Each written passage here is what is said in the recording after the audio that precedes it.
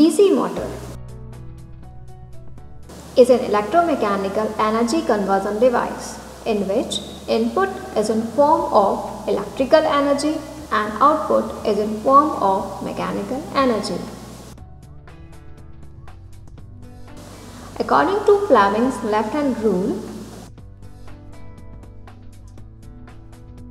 whenever in a magnetic field a conductor carrying current is placed, it experiences a force which is perpendicular to both the direction of field and current. If conductor is made free to move, it rotates in the magnetic field. Here, working principle of motor is explained with the help of an elementary model. Consists of single turn of coil placed in field provided by the north and south pole of a magnet, two commutator segments, two brushes and a battery. A turn of coil along with commutator segments is free to rotate about this axis.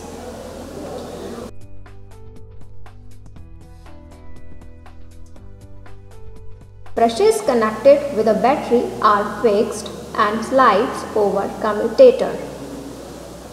Commutator segment which comes in contact with left brush gets positive polarity and the segment in contact with right brush gets negative polarity of the battery.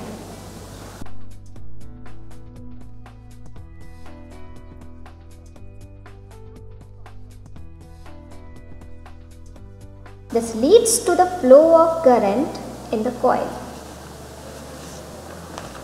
We can see that because of the action of commutator and brushes, conductor on left side always carry current in one direction and conductor on right side always carry current in opposite direction.